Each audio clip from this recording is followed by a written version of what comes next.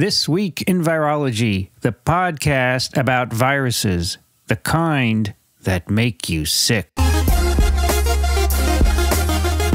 From Microbe TV, this is TWiV, This Week in Virology, episode 750, recorded on April 30th, 2021. I'm Vincent Racaniello, and you're listening to the podcast all about viruses.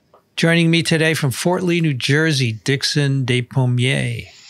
Hello, Vincent and everybody else. Out my window, I see clouds. It's breezy. Temperatures in the low 60s. Typical late of the April month day. Looking forward to some warmer weather and some fly hatches on some rivers. It's very windy today, Dixon. It is. Is that making noise in your office? Yeah, it is. It is, yeah. Unfortunately. Sorry to hear that. These days are limited, though, soon to move out of here and to a quieter place. Exactly. One would hope. Also joining us from Ann Arbor, Michigan, Kathy Spindler. Hi, everybody. Here it's 52 degrees Fahrenheit, which is 12 Celsius. It started out really yucky this morning, and it's nice blue sky, puffy clouds. Oh, good. From Austin, Texas, Rich Condit. Hi there. 68 degrees and raining. Wow. And it'll be raining through tomorrow, and we need it, so it's welcome. You do need it. You do need it. And from Western Massachusetts, Alan Dove.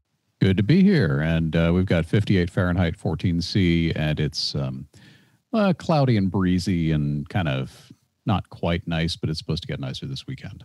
And we have a cat in the chair, right? Yes, there's a cat on the chair. Excellent. Being infected by the cateriophage. Yes, exactly.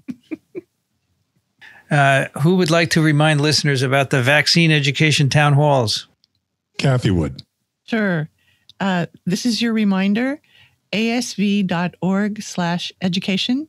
Tell your friends. These are really good events where you can get your questions answered. Your friends can get their questions answered. We want to get more shots in more arms. And if we can answer questions and help people do that, we want to do it. So check it out, asv.org/education. They're free. Rich has been one of the co-hosts at them, so he could tell more about them, but I think you probably know enough from this. Do it. I think the important thing is most TWiV listeners don't need this, okay? But they may have friends who do, okay? So any questions you have, please send your friends, or if you have questions, come and join us. Okay, and it's an open session. All questions are legitimate. Kathy, why don't you do that follow-up now? Sure. I had a follow-up about the land grant institutions. So this is based on the Morrill Act of 1862, spelled Morrill. So it was during Abraham Lincoln's presidency. And my friend and fellow Purdue and UCSD alumna Beth said that we didn't get enough of the information about land grant out there. It's not just agriculture, it's engineering, forestry, veterinary medicine, environmental science, experiment stations, community education, economics, and finance. And she says, like her 30 years ago, we didn't mention cooperative extension services, whose sole purpose is to bring science and education to people of each state. So I, of course, went to Purdue, which is a land grant institution. I mentioned that UC, University of California, is a Sea Grant institution. And then a listener pointed out that Michigan State is, but University of Michigan is not. Also, I wanted to point out that UGA, where I was, is also both land grant and sea grant.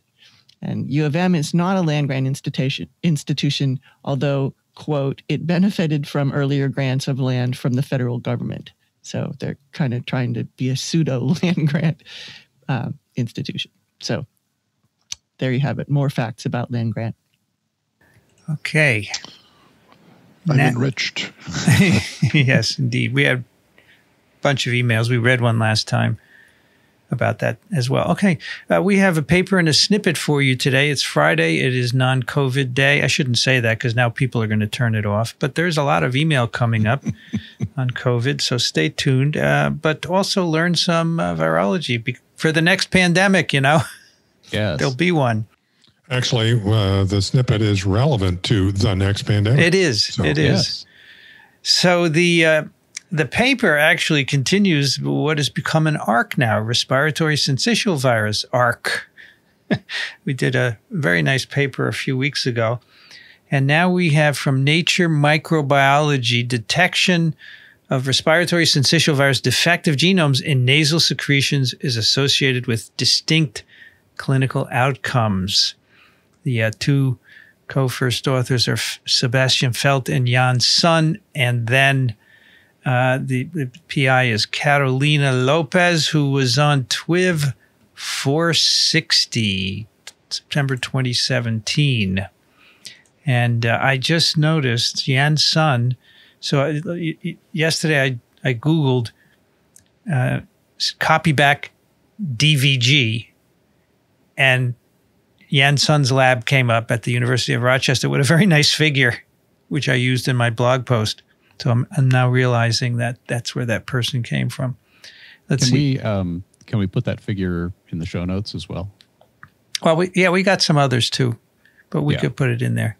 That one in particular, this is the CBDVG we'll be talking about a little bit, and we'll explain that. But it's something that is much, much easier to understand with a picture. Yeah, but I put the one that's in there. So let's see, 113. This comes from the University of Pennsylvania, Imperial College London, Merck, Emory University, Washington University, Children's Hospital of Philadelphia, and Vanderbilt University. Yes, so Jan Sun, present address, University of Rochester. It's like the third hit if you search CBDVG. Sounds like that old club here in New York City, for those of you who may remember, CBGBs. Right, OMFUG, yeah. Yes. And Carolina has moved to Washington University. That's right. She left behind the Sandbox for Science, which was the title of that episode when she was at Penn. Penn, a great sandbox for science. So this is about respiratory syncytial virus, which, of course, we discussed as an important respiratory pathogen, particularly in children under the age of 5, but also in older people, immunosuppressed people. And they have a number here in 2015, 27,300 hospital deaths globally in children caused by RSV infection. And the only thing we have to take care of it is palivizumab, a monoclonal antibody. No vaccines, no treatments, and no way of knowing if someone's infected, what the outcome is going to be. Is it going to be a severe outcome or mild? That's always the question with many infections. And that's where this topic of defective viral genomes come back. So in general, a defective viral genome is a genome that's missing something, so it can't do it on its own. It needs a helper virus. And the defective genome can be, missing sequences in the middle, or as you'll see here, it can arise by a weird mechanism. But essentially, they need a helper, but then they can also interfere with the helper, which is why they're called defective interfering viral genomes, although that was the original name when they were discovered in the 70s. And now they're just called defective viral genomes. They've taken out the interfering part. Well, they don't always interfere. They don't always interfere. Of course, when they were first discovered, that was their cardinal property. So now they're defective viral genomes. And the ones in this paper are the copy back type, CBDVG. Say it really fast and you get a TWiV mug. Right. I can't hear you, though. So the respiratory syncytial virus is a negative stranded RNA genome. Imagine this genome gets in the cell along with an RNA polymerase, and the polymerase is at the 3' end, and it begins to copy. Most of the time it goes all the way to the other end and makes a copy, or it makes messenger RNAs. But sometimes it just stops, and the polymerase comes off, and it turns around and begins copying what it just made. Right? A little bit. There's actually specific points where this happens. And polymerase detaches from the negative strand template, and then it goes down a little on the plus strand piece it's just made, and it copies it. So what you get is a little double-stranded piece with a loop at the end. And that's what this copy back DVG is. Is that a palindrome by any chance?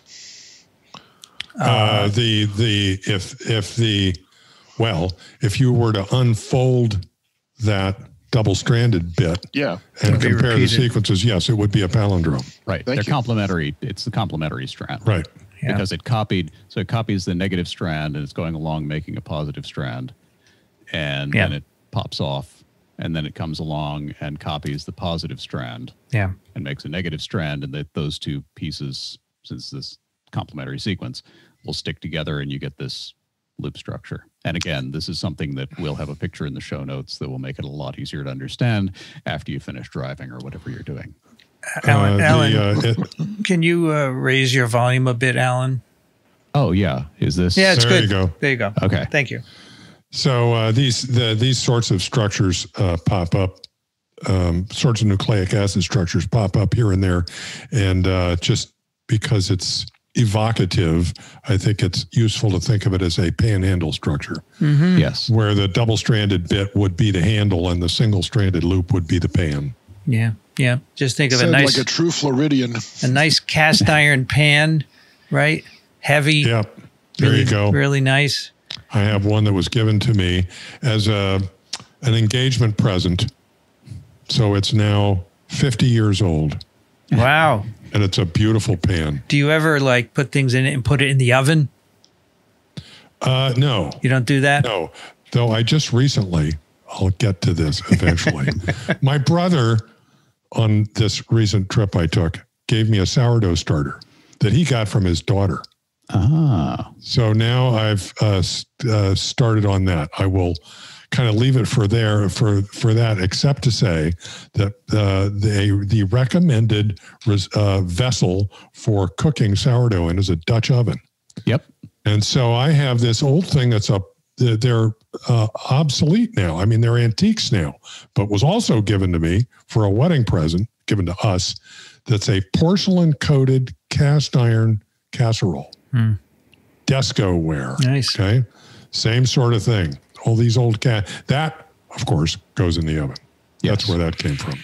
Yeah, I've put an iron skillet in the oven for dishes where you start out like a meuniere.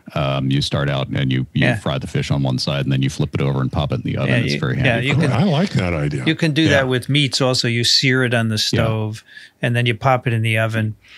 I got for Christmas a Dutch oven, which is cast iron and it's porcelain coated. It's lovely.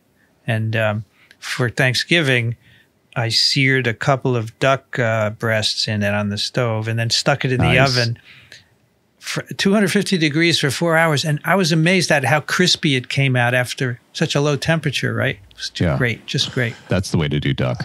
I think this is just absolutely a classic digression. Yes. So do I. Classic TWiV digression from copy back defective genomes to how to cook duck. How to cook duck. And I'm going to send you all a really good poached fish recipe that starts on the stove in cast iron and ends up in the oven. Perfect. Well, you said panhandle, man. I'm just thinking of I'd like some eggs right now, actually. Rich, you have an egg dish that you shared with us a long time ago. Eggs Benedict, dude. There you go. There you go. There Eggs you go. Benedict, one of these days. There you go. All right, so back to panhandles. Well, we're actually doing panhandles, but these defective Just be careful you don't grab that handle when you pull it out of the oven. That's right. It is hot. Yeah, it is hot. The incubator. These defective genomes, they, as I said, they take away materials from the helper virus so they can interfere with them. And so, but they also, because they stimulate host innate responses. They're double-stranded RNA, and they're very good at stimulating that. And therefore, from when they were first discovered in the 70s, they were thought to modulate pathogenesis in some way, but it wasn't until much later that the evidence for that arose. And now we have even more, and as you'll see in this paper, even more. Is this like shooting yourself in the foot? Well, that's a good question, Dixon. Yeah. I mean, the thing is, these defective genomes arise, right? And the question is, are they facilitating reproduction or spread in some way, or are they really shooting yourself in the foot? That's a good question. I don't think we have an answer for that. Yeah. Or can they be induced? Can you induce them? In a way, Okay, in some systems, you can at least, like a cure they happen spontaneously, but you can encourage their accumulation by doing high multiplicity passage. Yeah. Because if you, in a patient, in I'm talking about a patient. Yeah. Not that I'm aware. Well, that's a good question that will come up with, what stimulates their formation, but we'll come to that. But, with polio, for example, you have to pass at high multiplicity for like 40 or 50 passes before you get any defective genomes. But with others, I think it's relatively easy. So I want to communicate an image that's in my head all the time when I'm thinking about this stuff, because I've learned to kind of think like a virus in a way, or at least a culture of viruses. And I picture in my head, actually, a monolayer of cells. So my picture has, 100 or 1,000 cells in it, some or all of which, depending on the circumstances, are infected. Okay. And you have to be able to differentiate in your head between cells that are initially infected with a single virus particle and cells that are infected with multiple virus particles. And one of the important things about this is that these defective genomes, as we said, they need helpers, but I want people to understand what that means is that in any given individual cell, in order for one of these things to replicate, there has to be in the same cell a fully competent virus, or at least mostly competent, that can provide the replication factors necessary for this little otherwise defective piece of nucleic acid to replicate. And the reason it's defective, of course, is because it's just a portion of the genome, so it doesn't have all the hardware that it needs. So if one of these defective, getting back to the RSV CBDVGs, you've got this piece and a loop and a complement of the piece, and if that gets packaged and gets into the next cell, it's going to sit there waiting to be replicated by a polymerase that it can make. So it has the handle, but not the pan, and the pan is important. Yes, for making the pan all is. The other Yes, it's missing the whole duck. Now, this is all correct, except we learned a few weeks ago that apparently respiratory syncytial virus can package both full-length and defective genomes, remember, which is a total new thing. Right. So true. I think there are some cases where it all comes in together, right? Right. Mm-hmm. Yes. You can deliver. Yes. You can deliver to the cell. You still need both in the cell in order for the defective particle, but they can be delivered in a single virus particle. Yes. That was a revelation for me. Yeah, me too. Yeah, that there's enough space that you can pack extra. Yeah, 9. Right. You would really be shooting yourself in the foot by doing that. Number 9. Shooting yourself in the foot is the ML. Yes. Number 9. So the these Carolina Lopez group have been working on these defective genomes for some time, and they have previously shown that you can actually find them in patients, respiratory syncytial virus infected pediatric patients. You do nasal washes, you can find these defective genomes. And by the way, because they have both plus and minus strands, you can make a nice PCR assay to assay them specifically apart from the genome. And that's a key part of this research. And they found a correlation between the presence of these defective genomes and the production of antiviral genes, the expression of antiviral genes. There's some hint that when they appear in an infection, impacts disease severity. And this is what they want to examine in this paper. And I gather that the data on that have been kind of difficult to interpret, like some evidence that it may increase or some evidence it may decrease disease severity. And I mean, intuitively, you'd think that a bunch of defective particles would decrease disease severity because they might interfere with the virus. But it turns out that this paper explains why this was complicated to look at. All right. So for the data, they developed this PCR screen where they can distinguish defective genomes from full-length genomes, and they basically validate it using some patient samples that are known to be positive for these CBDVGs, and they essentially say, okay, we can distinguish defective genomes from full-length genomes. So you can do both. You can do a PCR for both the defective and the full-length genomes. So now I have a question. Yep. They show a gel of their PCR assay, and it has discrete bands at 300 base pairs and 1,000 base pairs. And I wonder why there are, because does that mean, as you, I think, suggested before, Vincent, that there are defined places where the polymerase quits and then starts to copy back? And is that what this is detecting? These discrete things are, so that rather than a smear, as if the polymerase at random disengaged and copied back, you're getting discrete products. Yes. Be interesting to know whether that is at all relevant to the normal biology of the virus, what those sites are, or maybe it's just RNA structure that it runs into, or what. I don't know. I agree. It may have. Is this a function of the enzyme or the strand? Don't know. Could be both. Right. Could be either. Could be sequence dependent. Because normal viruses don't do that. Some other viruses can depends do that. what you call normal. I mean, this virus here in the cell, you've got normal virus particles, and then you've got a lot of them are made defective virus correctly. particles. So what's the difference? Well, the defectives are made during reproduction of what you call the normal virus particles, right? But I think what Dixon is getting at is what is going to trigger this, and that's Rich was suggesting secondary structure, or as you pointed out, it could be something in the enzyme that. Some interaction that it reaches at that point. Yeah, it's something stochastic, and in this paper, they instead of calling them normal, they call them standard. Standard. Yes. Standard. Interestingly, that's better. Yeah, it's better.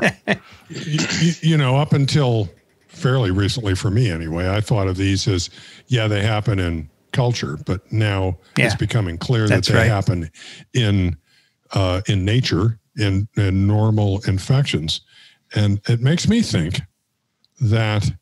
If these were really bad for the virus, that they would be selected out. Yeah. Okay. That this phenomenon would be selected out. The fact that it persists makes me wonder whether there's any kind of selective advantage, or at least not a strong disadvantage to the virus. At the very least, it suggests that this is not a problem for the virus, because if it was, it would, as you say, be selected out. But it does raise the possibility maybe there is some benefit to having these floating around. Kathy, is this virus specific to people only? Sorry to interrupt, but are we knowing that this is a strictly human virus? Well, it infects people, but you can in the lab you can infect animals with it, but it's a human virus. Okay, so there's no receptor barrier for this. So does this also happen in mice and rats and rabbits and guinea pigs and ducks? You mean the defective genomes? In nature or in the laboratory? No, in animal models that mimic human disease. I believe it does, but not ducks. I don't think it reproduces in ducks. Right. I just threw that in because we were discussing. I know. Kathy, this idea. We are a bunch of ducks. This idea of standard is interesting. I like that. Instead of saying normal behavior, let's just say standard behavior. Standard behavior. I like that. Standard. Okay.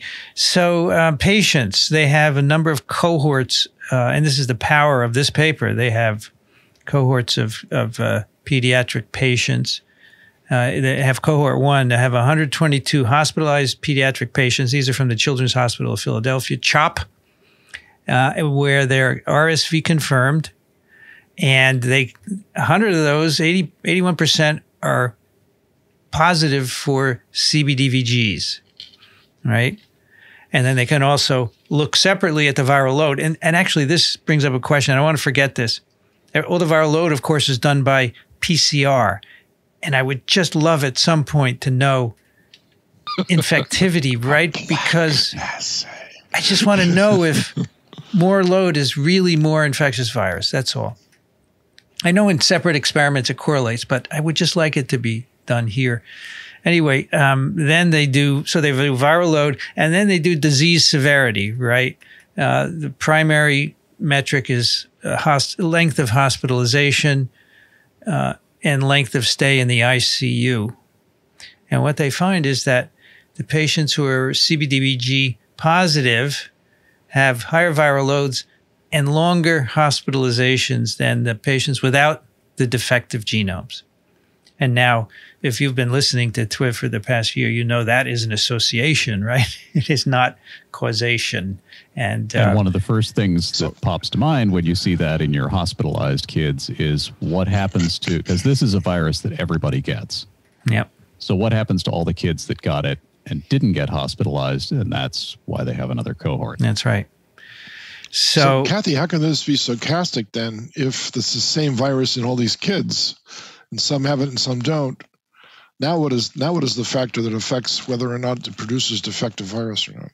I think it's still something about whether it's the polymerase or the RNA chain that when it gets to one of those breakpoints, it either keeps on going or it breaks and flips and makes a handle. But this is a host-specific thing now, right? No. Okay, so we're going to talk next about the non-hospitalized kids, right? No, but I'm still interested in why these hospitalized kids, the subgroup, did not have defective virus in there.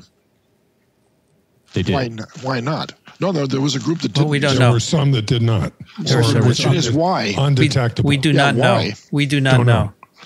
If you need to know, Dixon, we're not going to answer the question. Were they in the hospital for the same time? Did they receive the drug that you were mentioning before for this infection? Did they all get the same drug? Well, that's a good question. I don't recall that they mentioned that here. Yeah, I don't think we have information. If there was anything special about this group, it was not mentioned in the paper. So all we know, Dixon, they is are all being treated at the same hospital. But it appears to be a special group, though, right? What? With I don't know. The title of this paper. The ones with the CBDVGs had more virus and longer hospitalization stay. Right. That's all we know. Right. I mean, as you will see, we think the CBDVG is responsible for more hospitalization, but we don't know in the end, right? But that's the idea. Yeah, I have a question about that when we get there too. So the other thing they look at in this cohort, they do a transcriptome profile from the nasal wash to see what antiviral genes are expressed. And they find that the patients with the defective genomes have higher levels of pro-inflammatory cytokines like IL-6, TNF-alpha, and so forth. So that's another data point. So when you have a CBDVG in this cohort of patients, you have more viral load, you stay in the hospital longer, and you have more inflammatory cytokines. Right. Which makes sense when you think about these, the structure of these DVGs with the double-stranded RNA in them. Yeah. Double-stranded RNA sets off alarm bells to the cell and to the host. Hey, you're virally infected, and that triggers a specific inflammatory antiviral response. Right. Though, of course, we don't know, and this is, as we've already suggested, the crux of the paper. We don't know. All we have is correlation here. That's right. We don't know what's cause and what's effect. You could although Alan, I went through the same thought process as you could probably construct arguments to say that if you do induce some sort of antiviral response, the consequence of that might be the accumulation of these DVGs. Right. Yeah. You don't know which. Yes, you're absolutely right. Cause and effect, right? Yeah. My simple way of thinking about it, and we haven't talked about this part yet, is the early versus late thing, is that, early the DVGs may be helping control, but if there's not enough control, they continue and viral genome replication continues and you just get more of them. And at late times, there's just more of them because there's more of everything. That's a snowball effect, then, you think? Right. So we should probably now move to the other cohorts, right? I think it's, you can take what you think is the right cause and effect, but it may not be. And you have to do the experiments to prove it. And they're pretty careful to talk all the way through about association. Yeah. Right. Yeah, I think that's fine. All right. So then they have a second cohort of non-hospitalized children who are nevertheless confirmed to have RSV infection. They have 73 of those. And this also has a hospitalized cohort as well of 27 patients. And among these 73 non-hospitalized patients, 72% of them, 53, had CBDVGs by PCR. Now, and this is how it differs from cohort 1. The ones that are positive had similar symptoms. The non-hospitalized patients, the defective, positive, and negative, had similar symptoms, yet they had higher viral loads in the defective genome positive patients. So here you have a different scenario, right? Now, if you're not hospitalized, you can still have these CBDVGs, you can still have high loads, but you're not very sick, right? Because you're not hospitalized. Sicker than the people who don't have the DVGs, the defective genomes. Yeah. Right. And then that makes sense in a way because they're not hospitalized. They're not as sick, so they're not going to the hospital. Yeah. Right. But you don't see even so there's hospitalization at the extreme end, but then, you've got severe cough, and you could have milder and milder symptoms. You can be totally asymptomatic with this virus too. But we don't see any kind of a difference like the asymptomatic ones don't have DVGs or anything like that. Yes. So there's no, there's really nothing to distinguish the symptoms within this based on defective genomes, whereas in the hospitalized group, there's a clear distinction. That's right. I have another question. That's right. And that is, of all the children who become infected in a given time zone, how many of those, let's say out of 1,000, how many of those would end up in the hospital on average? I don't know. I don't have that statistic. I mean, is this a virus that doesn't cause much disease, but when it does, it causes serious disease, and everybody else goes scot-free? It is mostly mild, given that everybody gets it by age 2. I mean, I'm thinking about right, and most kids do not go to the hospital by age 2, right? Right, that's true. So I think it's safe to say the majority of kids are not going to be hospitalized when they get RSV. Right. So when you're a young adult, everybody's seropositive for RSV. Mm. Yeah, that's right. Yeah, but remember, if you were infected in the first 6 months, which can happen, you have more serious disease because your airways are very small, and this makes them even smaller, and then that's a big issue. And your maternal antibodies are gone too. And the difference between the non-hospitalized cohort and the hospitalized cohort, at least with respect to this disease severity, is that we don't have that same kind of measure of disease severity for the hospitalized cohort. There's, at least in the data that's shown here. In this figure 3, where we're looking at the non-hospitalized, we have the disease severity score in part C, but we don't have that in the hospitalized patients. So I think we can't quite make that comparison that maybe Dixon was getting at. They're not being measured on the same scale. Right. Yeah. And I have the feeling that this disease severity scale for the non-hospitalized patients is self-reported. Sure. Mm-hmm. So, where were these patients from, by the way? Not Philadelphia, presumably. No, I think they're all. I think they probably are. Yeah, I think so. By the way, Dixon, here are some numbers for you. Yes. By 18 months of age, 87% of infants have experienced an RSV infection. Good heavens. And of those infected, 2 to 3% develop bronchiolitis necessitating hospitalization. Okay. Okay. So I would say 95% of them get off with without being hospitalized. Is that and probably most of them just get off with a cold or an asymptomatic infection. So I would imagine that every newborn has maternal antibody against this. Yeah. Yeah. Well, interestingly, you would think the risk of serious infection is highest in the first 6 months of life. First 6. So that, to me, suggests that maybe the maternal protection is not real strong. You probably need to have mucosal antibody for protection, and you get serum antibodies from your mom. Right. But if you're not breastfed, then you're not going to get the mucosal. Right. That's right. So that's right. I don't know what's going on there, but that could be part of it. IgA otherwise. That's right. What was I going to say? Rich, is that a global number or a U.S. number? I confess I'm reading out of Wikipedia. Okay. No problem. I do not know. All right. No problem. All right. So finally. Global. Global. Okay. I bet it's underreported because a lot of countries, you have no idea. So also on this cohort of non-hospitalized patients, they looked at cytokine transcripts, and they get higher expression of the cytokine genes, pro-inflammatory, in the patients with the DVGs, the CBDVGs, IL-6, TNF-alpha, and so forth. So if you don't have... Which fits with the hospitalized group data. Right. Yeah. When you have the CBDVG, you have more of these inflammatory cytokine RNAs. That's right.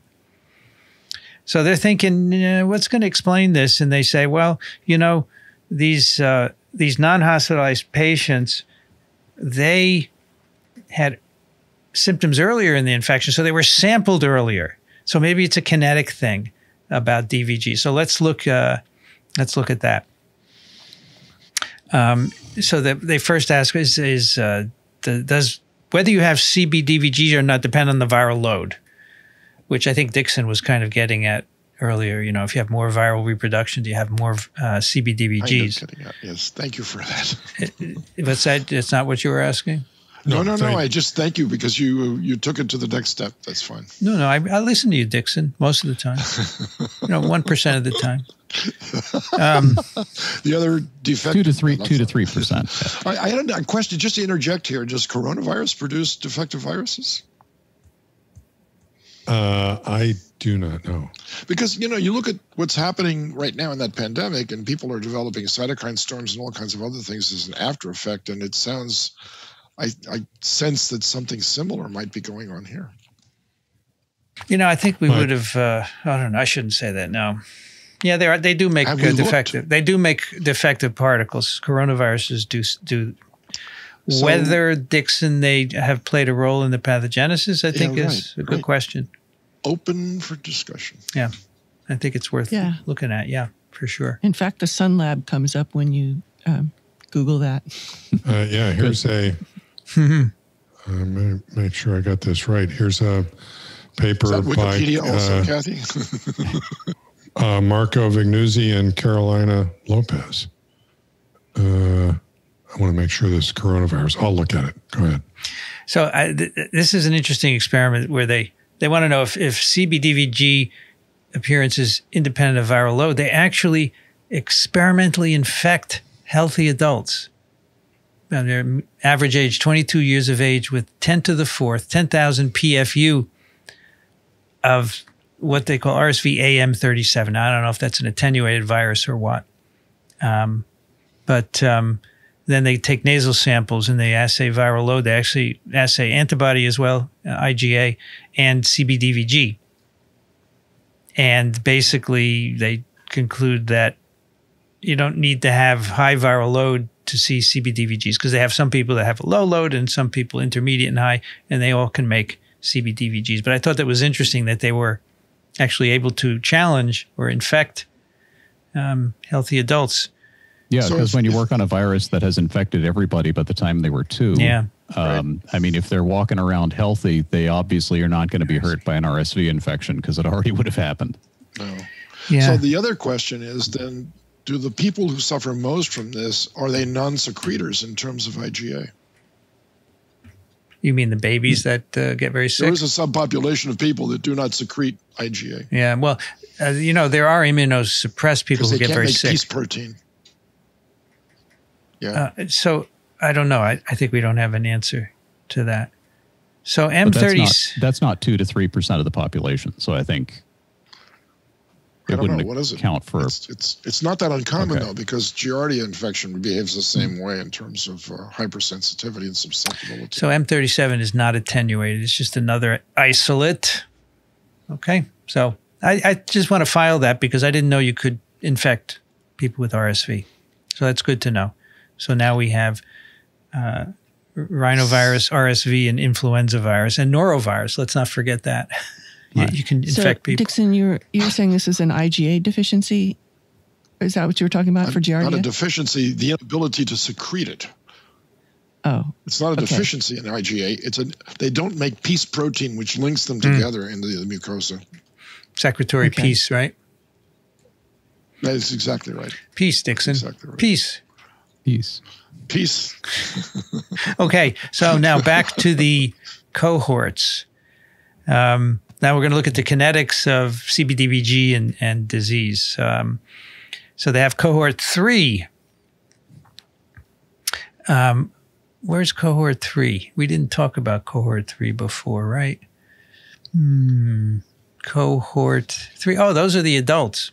Yeah. That they infected. Yeah, the cohort 3, median 22 years, they infected them. So now we're looking in this cohort based on when you detect the CBDVGs, and they have, 3 early cutoffs, days 3, 5, and 6 post-infection. And then they have people that don't make them early, they make them late. Okay, so they have 3 categories of early makers, CBDVG makers, and 1 late category. And then they say, okay, let's look at total load and disease severity score using all of these cutoffs. So the early groups have the early groups, meaning that you can pick up CBDVG really early, day 3, 5, or 6. They have lower disease severity scores and they have lower total viral load than the late groups, right? The earlier you make CBDVG, the less virus you seem to make and the less disease you seem to have. Was the disease severity statistically significant on that cohort? 5B. I don't recall. Do you know? I think maybe the severity was not. Yeah. I mean, it looks kind of suggestive, but it's not. The range is so huge. Now this is the infected cohort, right? The challenge cohort. Right. These are the experimentally infected. So they probably don't get very sick, right? Otherwise, you wouldn't be able to do this. That's what I'm guessing. One would hope not. I guess nobody that age group dies from this infection. Yeah. So they said we eliminated from the analysis 3 people who didn't have any symptoms. So they develop some symptoms, but I'm sure they don't require hospitalization. Otherwise, they wouldn't be able to do this, right? I have a question here, too, because these people were all infected at the age of 2 years or 6 months old. Yes, They're of course. all got the antibodies. So now you've got people that are responding in a secondary response to this virus. Yeah. No, it is not the perfect group, of course. It's a very different situation. Yes, you're absolutely right. But different. You cannot take naive infants and do this experiment with them. No, of course not. Right. And that's why I asked about animal models. That's why I asked about animal models. Sure. Right. So the important thing they get out of this experiment, though, is the lack of a correlation between DVGs and viral load. Right. And that tells us something important, which is that this is not just a surrogate measure of viral load. The DVGs are actually a different thing that is associating with disease severity in the hospitalized patients. So are all these hospitalized children also secondarily infected? Because they got it at the age of 6 months, first of all.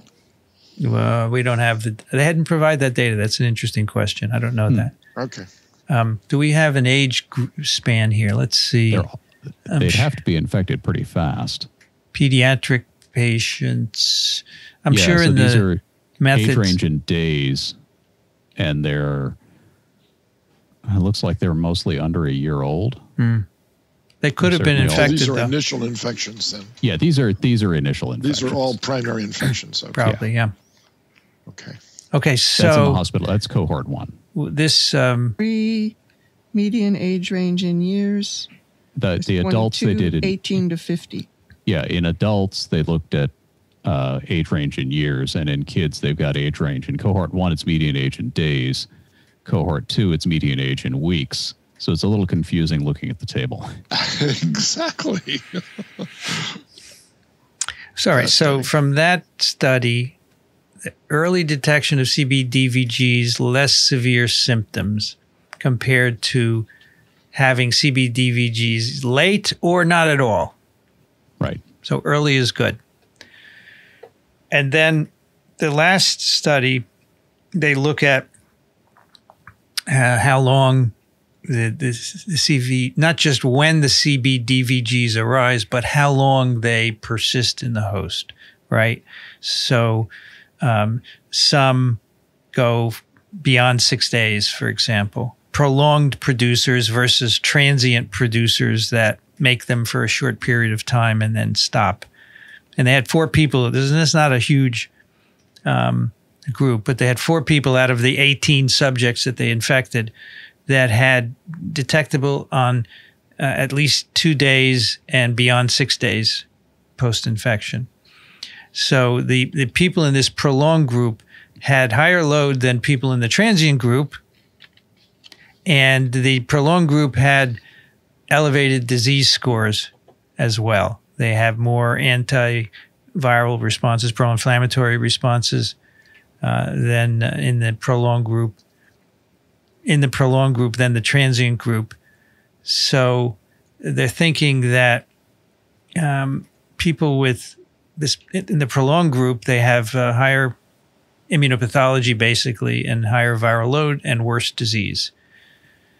So the idea here is that, you know, if you make these earlier, you're better off. If you make them late, when the virus has already established and is at high loads, you make them late, you still get this inflammatory response, but it's damaging probably. Doesn't do you any good. And it's kind of like the late inflammatory responses in COVID patients in a way. It doesn't help you in any way, but it causes disease. But I think, you know, this is a very small N, 4 people. So they do admit that they need to do a lot more people to sort this out. So you make CBDVGs early. It helps you have a good prognosis clinically, and it makes those early pro-inflammatory cytokines that reduce viral load.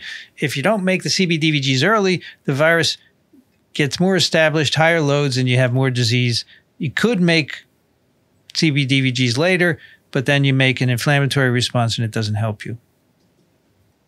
Right. So that's the data. Those are the data. And that's right. So that's the speculation from the data. Yes, that's what they think might be going on. As we've said, and as the authors point out, this is a correlation. This is an association. But then they go in the discussion where you're allowed to do this and outline what Vincent just said, which makes a lot of sense. So I would like to say, just read a little bit from the very last section where they say, we propose that whether the DVGs are beneficial for or detrimental to depends on the context. Mm-hmm. And it could be, the way I think of it, is that at the late times, they're just too late to be beneficial. And it might not be that they're detrimental at late times. They're just too late to be beneficial. Yeah. So you've already let the infection establish and titers are rising. Yes, so they are not detrimental, but they haven't helped control the infection early. So it's really stochastic, right? Because depending on when you make these, you can make them early, you can make them late, and that's going to may help disease outcome. Yeah. I have 2 other things that I have found. Immunity to the virus appears to wane over time. Individuals remain susceptible to reinfection throughout their lifetime. That's right. It looks like there's about 3 times as many adults that are hospitalized per year than children. I think that's a U.S. statistic. It was from the CDC site. Okay. So I wanted to go back. I've been distracted. Go back to a couple of Dixon's questions. One was basically asking about the distribution of these types of viruses. So I want to point out that RSV is in the genus orthopneumovirus that also contains bovine orthopneumovirus and murine orthopneumovirus. So there are RSV, I would say RSV-like viruses in at least cattle and mice.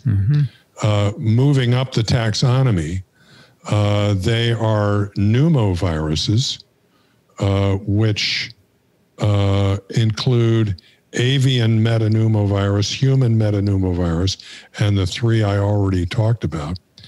And then moving up further in the taxonomy, these are all mononegavirales, single-stranded negative sense single-stranded RNA viruses, which includes stuff like rabies and vesicular stomatitis virus and a wide range of viruses. These things all throw off defective genomes and are in a wide variety of species. So this is going to be pretty commonplace. Also, I'm sorry. Also, I've been able to confirm that, yes, defective genomes occur in nature in coronaviruses. Okay? Right. Is the cattle form of this pneumovirus economic? Does it kill off cows or cattle or calves? I don't know. Is it yeah? Well, it could kill Dixon cattle. You should say cattle, not cows. I'm sorry, cows, cattle. Okay, cows. Cows are female cattle, and cattle are both. We were told. I was worried about the. We were corrected last time, and I totally get it. And I use the word cow all the time, and it's wrong. So you're not a cowboy; you're a cattle boy. I don't know if nobody on this. No. Just stick with this. Stick with this for a minute. Right. So in cattle, I'm on PubMed now, looking up RSV in cattle. Yeah, it's a pathogen. Yeah, bovine RSV, it does cause a respiratory disease. It seems to be important in young dairy calves, nursing beef calves. So it hits the babies, kind of like in humans, and predisposes them to secondary bacterial infections. Yeah, I'll be darned. I'll tell you this, the whole RSV thing fascinates me. If I were starting over again, and in particular, if I had any interest or facility for looking at, vaccines, I think RSV is a really hot topic because it's an important pathogen, and it has been, because of its immunology, this idea that you get waning immunity, and reinfections, that complicates the vaccination issue. And because there have been difficulties in making vaccines in the past, to me, it's both an important and a fascinating area for clinical and basic research. This is the one where they made a vaccine and it made the disease worse in kids who got it. And it's, I talked to Barney Graham last year in January, and he said, it took 50 years to recover from that. And you could see it permeates other vaccines, because people talking about COVID vaccines are saying, is it going to make disease worse? And the poster child for that is the RSV vaccine. Yeah. Well, RSV and dengue are the, because more recently there was a dengue vaccine that's got that complication. And, pediatric population. And since you would have to test this, your phase 2 or so, you're going to have to go into really, really tiny babies with, that's a high hurdle to clear. But it makes me wonder if the new technologies, in particular the messenger RNA technologies, won't wind up addressing this problem. Might be a way to look at that. Yeah. Yep. Can you isolate RSV virus from the air easily? I mean, it sounds ubiquitous. It sounds like if you breathe in when you're a newborn, you've got it. No, I don't think it's floating around in the air. I think if someone is nearby that's infected, it will be exhaled. So, the kids don't just magically acquire it. There's somebody near them that's infected. Think about, 2-month-old kids. Who have they been around? Their parents. A lot of adults. Their parents. A lot of adults whose immunity wanes and they get reinfected. And that reinfection is often going to be minimally So we're shedding virus, but we're not symptomatic. So we're giving it to the parents. It's kind of like the common cold coronaviruses. Yeah. Got it. Right? Got it. Yeah. Okay, fine. So there's one other point I wanted to make. They bring this up and they say, maybe this could be a way to predict the disease course, whether you have CBDVGs early or not. And they say, we need to look at more patients to determine that. But that could be interesting, right? If you get a person who tests positive, you don't just look at the virus, you look for CBDVG, and if they have none, then maybe you worry. And if they have some early on, that could be good. So that's kind of neat. And they also raise the possibility that if you could somehow stimulate DVG production early in infection, you might be able to get better outcomes. How would you do that, though? How would you do that? Yeah, that's You'd have to know what caused it first. We don't. I guess we need maybe that's your vaccine. maybe defective, although I don't know how that would differ from giving just a double-stranded RNA. Yeah, that wouldn't give you any antigens, right? Yeah. Right. We don't want to do that. But well, except that, they are potentially interfering. Yeah. So if you had the right structure that was maybe what you need is an mRNA vaccine that encodes RSV antigen and forms a loop. Maybe. So it can act as a defective interfering genome, and if you're just giving them an mRNA vaccine, right? That's not going to be around by the time they get in. Yeah, exactly. Well, okay. Yeah, it's not going to be around. So it's not useful to have that induction. But it is very interesting. Okay. So if you genetically engineer the baby.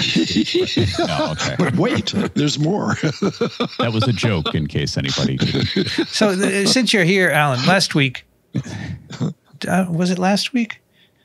Someone said that the mRNA vaccines are, what's the gene therapy? Is that right? They're not gene therapy, are they? No, gene therapy has to involve a gene, and these are that's right. mRNAs. But it is, but it's an mRNA of a gene, right? To a virologist, right? No, it's not a human. So gene therapy always has to have DNA. Is that what you're saying?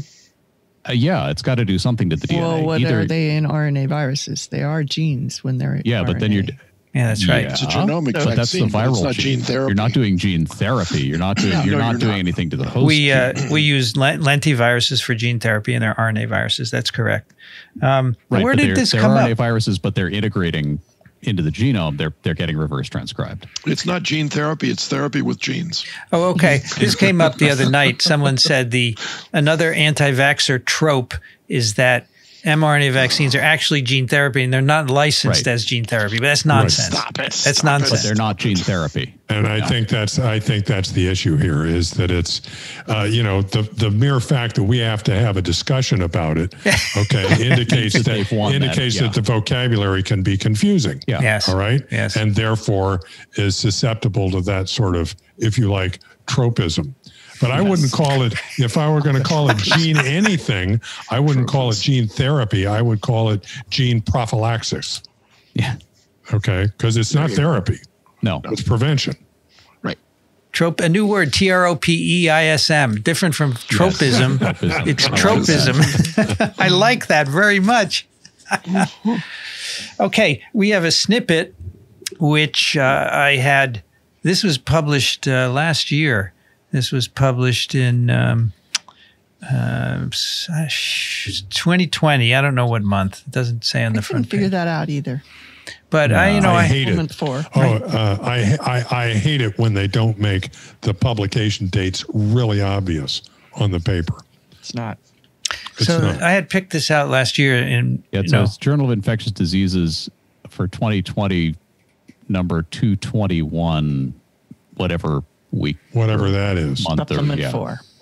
But I had picked it out early last year, and it was stored away all these months. And I'm going back and looking at what I picked, and this was one I was interested in. It's a Journal of Infectious Diseases, serological evidence for henipa-like and filo-like viruses in Trinidad bats. And just by the way, this I think was an open access paper. The first one we talked about was not.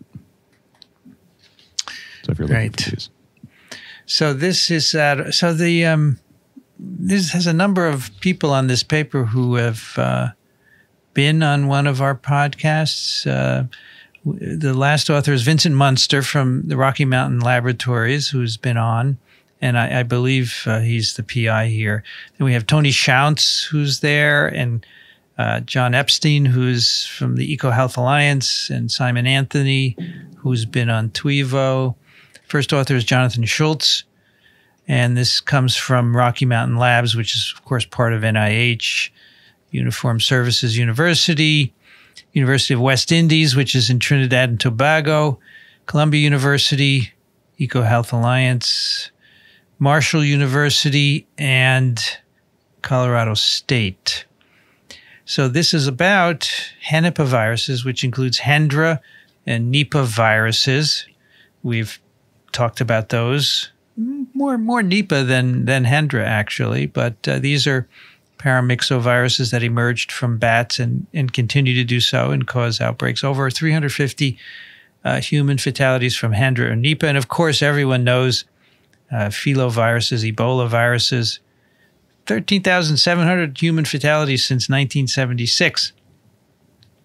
And of course, the henipa and the hendra, we clearly know that bats are the natural reservoirs of those. For filoviruses, we think bats are. A little harder to nail that down. But the issue is we don't know globally which bats have these viruses in them, and we need to do more surveillance. And this is a surveillance of convenience, really. You may say, why Trinidad and Tobago? Well, they had some bats that they had some bats they had caught there in 2012 that this goes back to. And so they looked, and I think that's perfectly fine to look in them and Absolutely. see what you find, because the more we look, the more we're going to find. Well, and in fact, I know when Vincent and I were at the Tufts Veterinary School, they said, we've got freezers full of samples from wildlife around Massachusetts. If you know anybody, so this type of thing is scattered around where they've got to look back at samples and say, oh yeah, they're those bats from Trinidad. We never looked for henipa viruses in those. So I want to point out that these viruses, the henipa viruses and the filoviruses, also, if you back up the taxonomy, are in the order Mononegavirales, as is RSV. And I have to remind myself every time, and my resource is viral root zone. Okay. And so every time I have to go and look it up again. And it's interesting because they've got the genome structures for all of these things there. And they have a lot, the basic theme is the same with variations. Right. So these are all in the same sort of very broad grouping of viruses, as distinct from coronaviruses, which are positive sense single-stranded RNA viruses and go through a different style of replication. It's all about knowing where to look, Rich. Oh, yeah. You don't need to remember it. Just know where to look for the information that you want. Though I have to, viral root zone is really important. We probably ought to make that a pick of the week again, or stick it in the, for the newbies who haven't been familiar with that. But I was just looking at stuff on Wikipedia. Wikipedia, I find, for material that I know something about, is quite accurate. They do a pretty good job. And so I trust it as a resource, by and large. And crucially, they will generally provide links that you can check yourself if you're. That all changed when they allowed editing. Well, no, the editing thing is pretty stringent.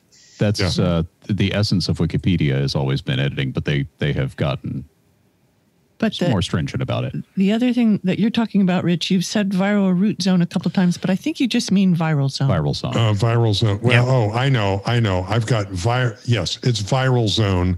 My link says viral zone root, which I think is probably their home page. Their home directory, yes. Right. Viral zone. So Rich is just a big fan and he likes to root. So if you're wondering where they have found these viruses, henipa viruses, which is hendra and henipa. So hendra, original outbreak in Hendra, Australia, bats to horses to people, then henipa, Malaysia and Singapore, bats to pigs to people. They're fruit bats, pteropid bats, Southeast Asia, Australia, also in Africa, in Ghana, so African henipa viruses, and apparently also in Brazil. Then filoviruses outside of Africa. Of course, Reston came out of the Philippines, Loviu in Spain, and then Mengla, Xilang, and Huangshao viruses in China. So they're apparently all over the place. And there's some evidence for filoviruses not only in China, but Singapore, Bangladesh, and Hungary. So I remember when we covered the Mengla. Yeah. Because I remember hearing the woman pronounce it over and over again. How did she say it? It was something like Mengla. Yeah, it's different. Yeah. We don't say it properly. What amazes me is that as I read this, just in the first paragraph of this paper, they talk about greater than 350 human fatalities since 1994 with Hendra and Nipah, and 13,700 fatalities since 1976 with the filoviruses. And, we think of these as just incredibly nasty, dangerous viruses. In the context of the pandemic, okay, these numbers look really small. The numbers look really small. That's not to diminish the hazard here, because things could happen, and they have an incredibly high mortality rate. But the actual numbers of deaths that we've experienced so far, well, it's a warning shot, is what it is. Yes. But relative to the pandemic, it's really small. The pandemic has recalibrated us. Yes. No, I think the issue here is that we know these viruses can cause human illness. The question is, are there related ones that could do more, right? Which we don't know about. Is there a worse Ebola lurking out there somewhere? Well, worse may be less pathogenic, but more transmissible, more spreadable. Right? Yeah. Exactly. So that's what we can't just be surprised, right? No. Oh, wait, we were. We've had enough of that. Thank you very much. I think once is enough here. So this study, as Alan said, they had captured bats in February 2012, 4 different places, and they got 6 bat species. And I just love the names: flat-faced fruit bats, long-tongued bats, and sack-winged bats, yellow-shouldered bats, short-tailed bats. I guess they're named about how they look, right? Yeah. One would hope. Yeah, and Trinidad and Tobago is a lush tropical place, so you'd have all these bat species, and they're going to be specialized in different ways flying around. Right. So they did 2 things. They take serum and look for antibodies that bind the glycoproteins. So they make the henipa virus or filovirus glycoproteins. They set up an ELISA. They look for antibodies that bind. They're not doing neutralization assays here. No neuts. And then they do some PCR. So they have 84 bats. The percentage of bat serum reactive against henipa virus glycoproteins was 3.5%. 3 out of 84 had antibodies that react with the glycoprotein of henipa, and 6 out of 84 with filovirus. That's 7%. So a few of these have been infected with something that made an antibody that reacts with this. It doesn't have to be the same virus. It could be a related virus, right? It could be cross-reactivity. And then Nipah virus, the glycoproteins, they do the same thing. The Nipah was 25 out of 84, and the henipa was 19%, 16 out of 84. So more bats were seropositive. Some of this, the numbers, my impression was, depends, if I remember correctly, depends on which assay you use. Yes. One assay seems to pick up a higher percentage than another. One's an ELISA and the other's this Luminex assay, right? Yeah. And also dilutions matter. The percentages I gave you are at 1 to 100, but if you go to 1 to 250, many fewer are positive. So the bottom line here is that a few bats have antibodies that cross-react. But then when you go to do PCR, pan-viral PCR, they're all negative because none of these bats are infected. They were infected at some point, but now they're no longer infected. And so that's it. And, it's a small sample, so. Yeah, and to PCR, me, go ahead. If they had amplified virus up from some of these, that would be definitive. Because it's very sensitive, and that would mean that bat was actively infected. The immunology tests, it's very suggestive. I mean, you could have an antibody that cross-reacts that's from a totally unrelated viral infection in theory. But in practice, we see mostly these types of things correlate with some kind of infection of a related virus. Yeah, they say these results are likely due to circulation of viruses that have glycoproteins antigenically related. That's all you can say. And so, you may say, well, what does that mean? Well, they're probably related viruses in Trinidad. And I think we need to look more, but it's not 0, right? Right. Matter of fact, I would say 5% given the number of bats that there are flying around, is a pretty big number. Yes. And given the sample size, and they bring this up a couple of times in the discussion, this is a very, very limited sample. It's, 78 bats? Yeah, 84. Yeah. And so not too surprising you didn't find any with an active infection. I mean, yeah, that would have been gold if you had, but, and 5% of your little sample of 6 different species of bats suggests that these viruses are probably out there circulating. And that kind of fits with data from Brazil, where you've got other samples of bats that actually have these types of viruses in them. Yeah, so the best way to address this is to find out where they're roosting and capture a whole bunch more, including the young ones. Mm-hmm. Well, at least sample. I mean, in this one, they caught and euthanized them. You certainly wouldn't want to do that with large numbers of bats, but you could go out into the field, do repeated samplings where you just take a little blood sample and do these assays. Yep. I like your thought. I like your thought of the young ones. Dixon. Yes. If you can get at that, it reminds me of when they were looking for MERS in camels.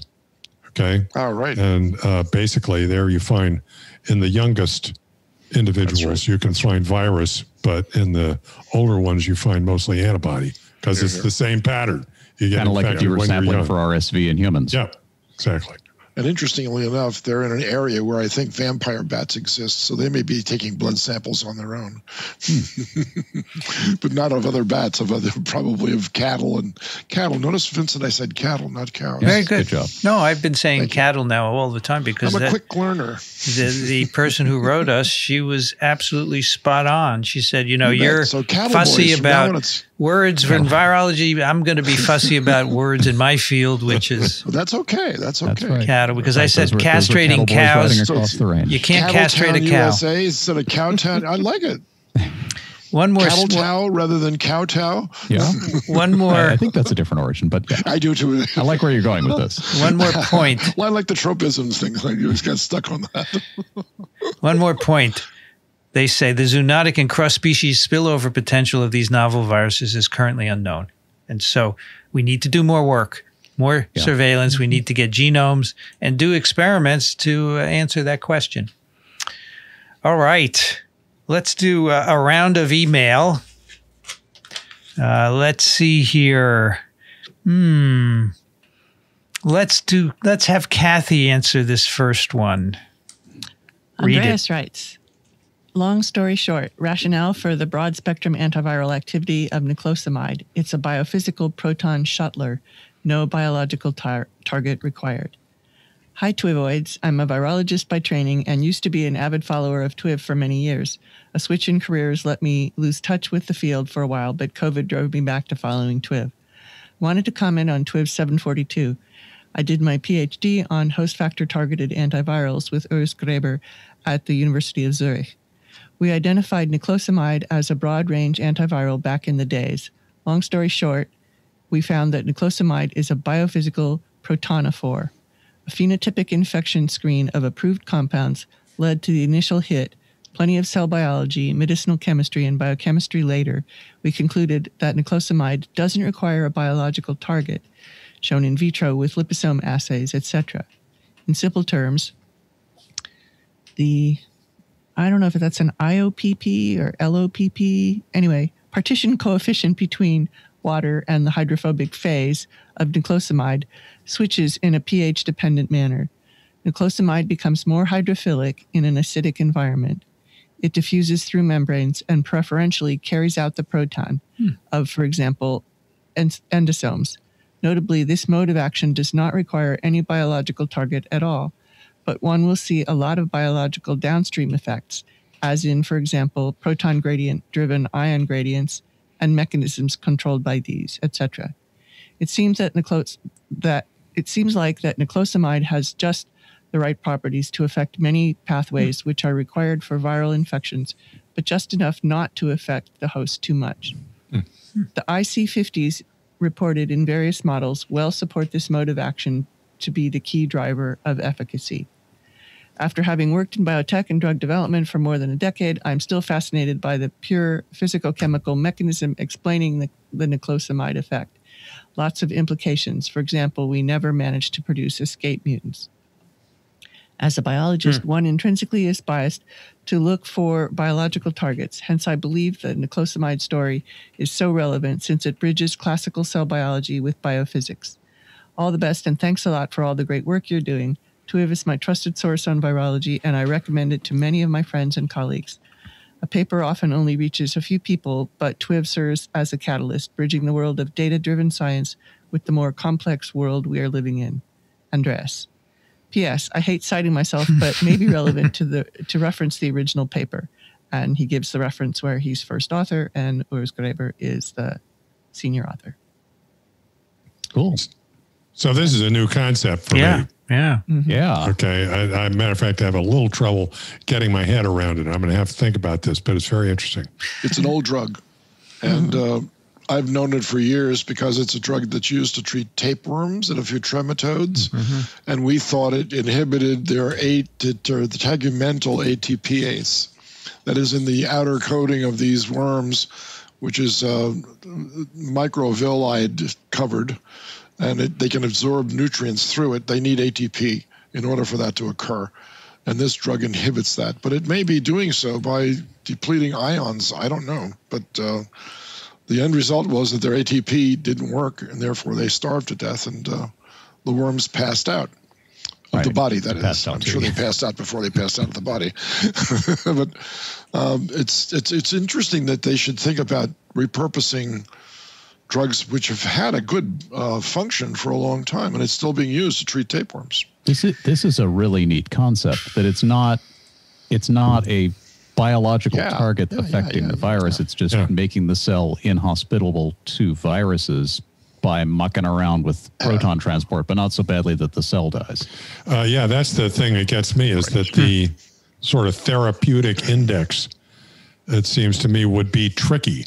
It's hard to imagine something like this, like this, making it sufficiently inhospitable to inhibit a virus infection without killing a cell. This is more like the way we approach cancer than the way we normally approach infectious disease drugs, right? I mean, because cancer chemotherapy is all about killing cancer cells without killing healthy cells, and mostly.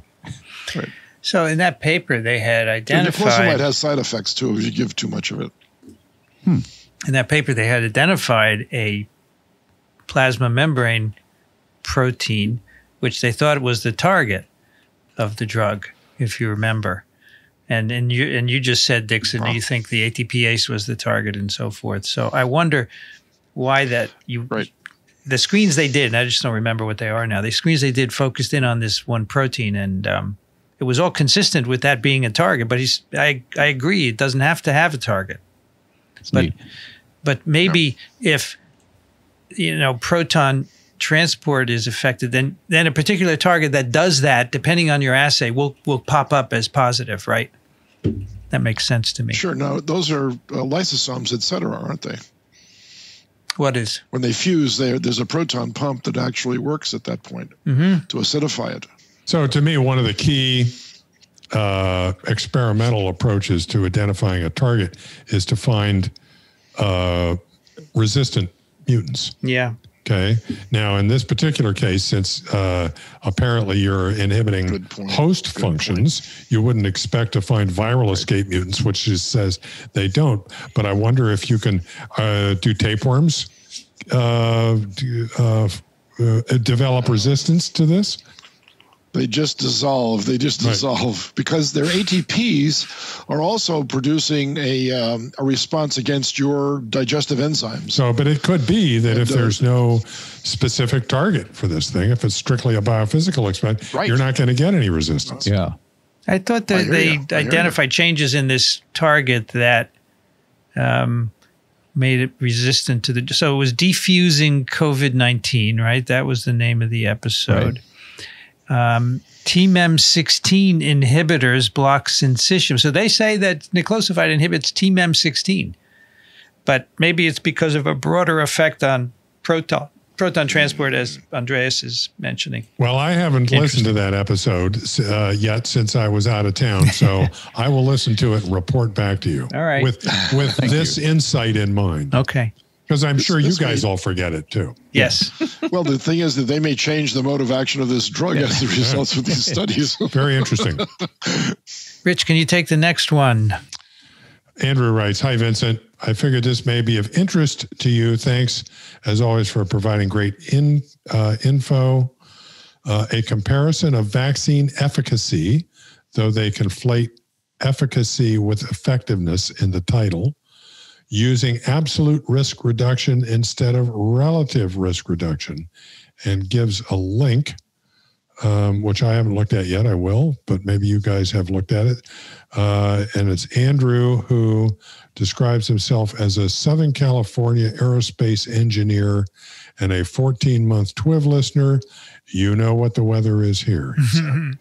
I thought this was really interesting so it's a good explanation of vaccine efficacy, which they say it's generally reported as relative risk reduction. It uses the relative risk, that is the ratio of attack rates with and without a vaccine, which is expressed as 1 minus the relative risk. And that's where you get 95%, 90%. They have all the numbers for all the vaccines. However, it should be seen against the background risk of being infected or becoming ill, which varies between populations. And that's where the absolute risk reduction comes into play, which is the difference between attack rates with and without a vaccine. And it considers the whole population. And he says the authors say they tend to be ignored because they're much less impressive. For example, the Moderna ARR is 1.2%. And the J&J is 1.2%. Gamaleya is 0.93%. Pfizer is 0.84%. So can you imagine? Hey, 1.2% absolute risk reduction. Trying to explain why that's good. Yeah, so they ignore it. And this article talks about why the absolute risk reduction is actually very important. And I really thought it was good. So I would suggest everybody check it out. That's cool. Alan, can you take the next one? Sure. We're up to Lowen. Yeah. Mm-hmm. Lowen writes, "Hello, TWiV team. Firstly, thank you for taking the time to put out such a helpful and useful podcast, not only for SARS-CoV-2, but for other aspects of virology as well. It's been a great resource of information for me as a new graduate student who doesn't have much of a background in virology. I'm emailing from northern Indiana, where there's been snow today in late April, after listening to TWiV 743 on shape-shifting viruses. I really appreciated the discussion of viral particle shape, and the possibility of spherical viruses potentially being an artifact of culture was also a learning moment for me. Going off of that, I wanted to ask if this has implications for what we currently know about IAV or other viruses, particularly in terms of infectivity, neutralization, or vaccine and therapy development. Thank you, Lone." Influenza A viruses. Influenza A virus, yeah. They are well studied with respect to particle shape. And Lone, we talked a little bit about that in the episode. It's, for influenza virus, you can select viruses that are more resistant to these filamentous forms, and they have changes in certain genes. So it's actually well studied there, and there's a literature on it. We never talked about it, actually, but we mentioned it a bit in that episode. The outcome of that episode was that, yeah, they bind better because they're longer and they have more interaction with the cell surface. But what it means for, in clinical specimens, you tend to see mostly these filamentous viruses. So the spherical shapes are kind of cell culture artifacts in a way. They don't reflect what's going on in people. I don't know how many viruses that's the case, though. Influenza, filoviruses. I guess in that paper we did also paramyxoviruses were in that paper as well. So, Dixon, can you take the next one? You bet.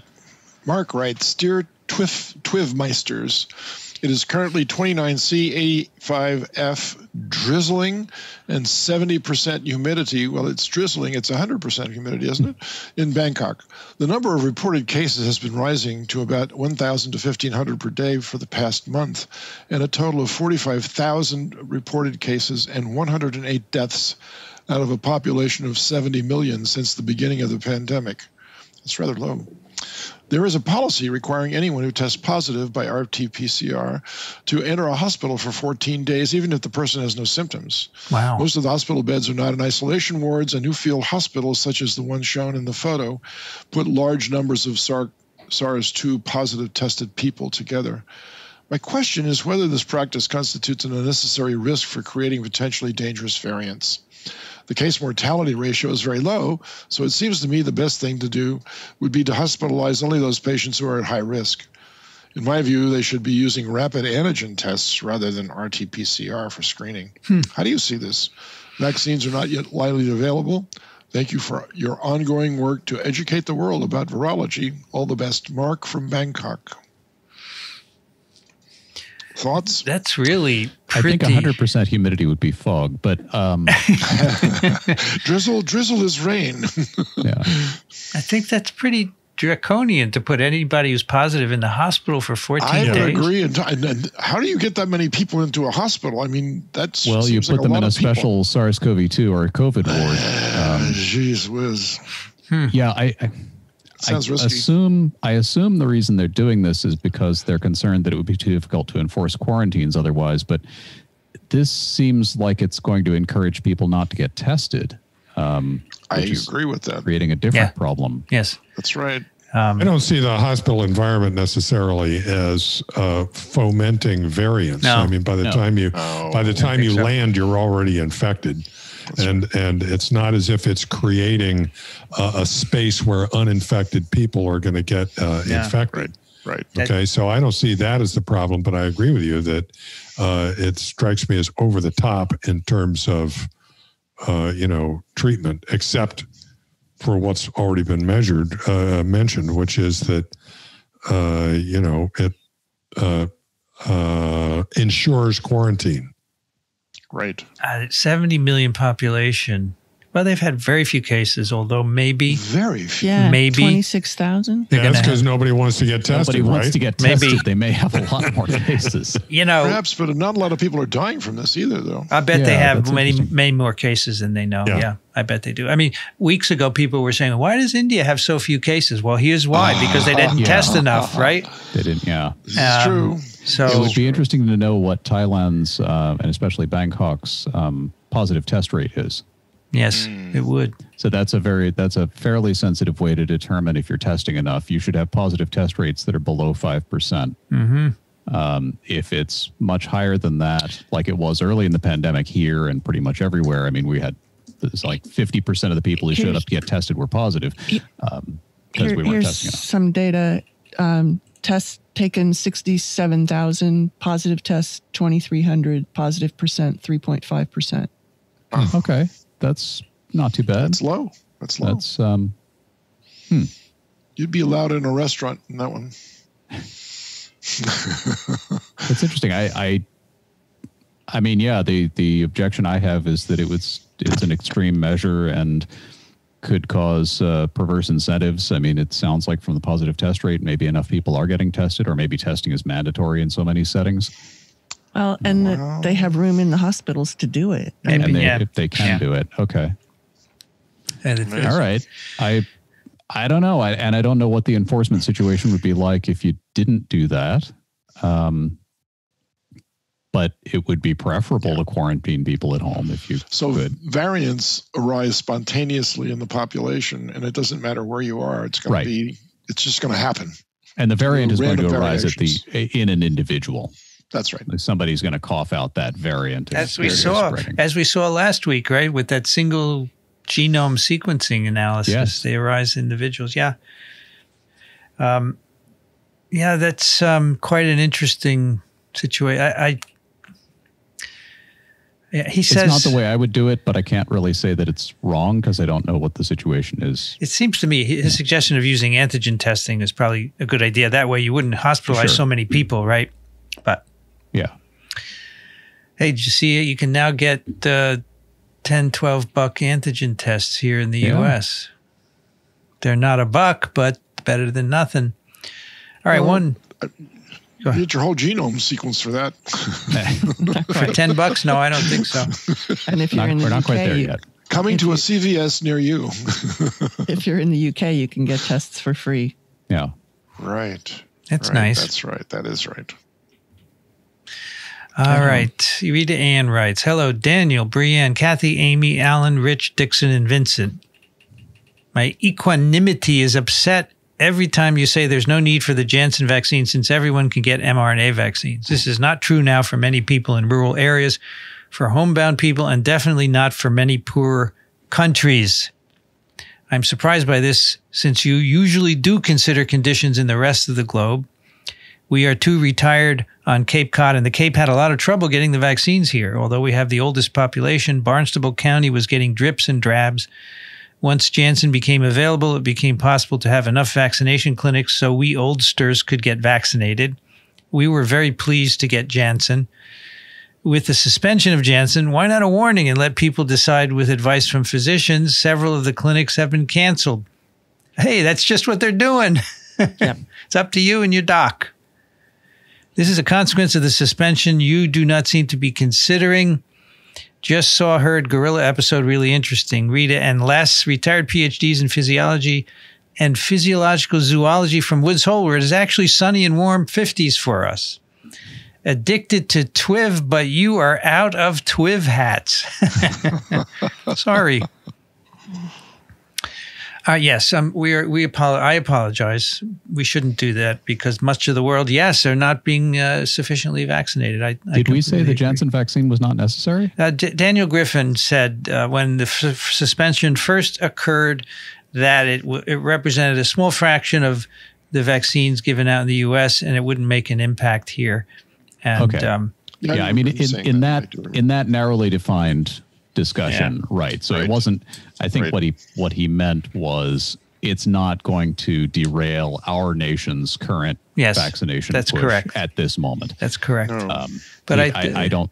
I can't speak for him, but I doubt he intended to say, we don't need that vaccine at all. But it is going down. I mean, we have to admit that we're vaccinating a lot fewer people this week than we did last week and the week before. A point that is being made here is that even in our own country, we have pockets of we have portions of the population that, in particular, could benefit from a one-shot vaccine. Okay, and in fact, I had a pick a couple of weeks ago. I think that was a little video about. People getting vaccinated on Smith Island in Maryland. Yes. Right. And the only way to get off Smith Island is by boat. So you have to pay for the ferry each way to get in. And they had an interview with a Smith Islander, because that's how you say it, who was there saying it was great that they came to her, they brought the vaccine out, and she and her mother were able to get vaccinated with the Janssen vaccine, which was the one shot. So it definitely makes a difference for rural communities in the U.S. Yes, we have slowed our immunization efforts here in the U.S. We are giving out 2.55 million doses per day in the last 7 days compared to 3.38 million on April 13th. Why is this? Do we know? Do we understand? I think people are the people who want it the most have got it. Yes. That's true. Okay, we're starting to work on people who aren't quite so sure. Yeah. So what's happened is there was this initial demand vastly outstripped supply, and so there was a line. Mm-hmm. And all these people, millions and millions of people, were basically standing on line waiting for their vaccine, and now we've finally gotten through the line. Yeah, that's true. That's right. And now we're down to people who are thinking, well, I couldn't schedule it. I went on the website and it crashed, and all the early problems. Yeah. And maybe I'll get around to it, and so we're dealing now with that. And of course, now the number of doses delivered is going to come down a little bit because you don't have this constant supply of people filling all your available spots. And you've got fence sitters that, I still need to know. There are also, there is some population of people who are actually hesitant. I don't know that we have reliable stats on who is really hesitant and who just hasn't gotten around to it yet. So in this regard, I would point out, and I'm sure that this is just that this is more widespread than this, that just 3 days ago, the major supermarket chain in Texas, HEB, which has pharmacies as well, announced that they're taking walk-ups for COVID vaccine. Okay. So in lots of places, at least here, and my guess is in lots of other places, you don't have to make an appointment anymore. Yeah. You can walk up and get vaccinated. And I hope that people will take advantage of that and that it will make it easier.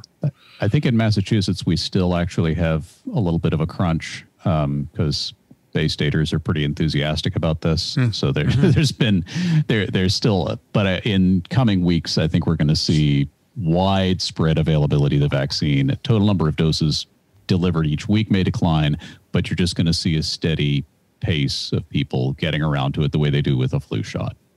Well, our 320-somethings now have been twice vaccinated, so good. That's all cool here in New Jersey.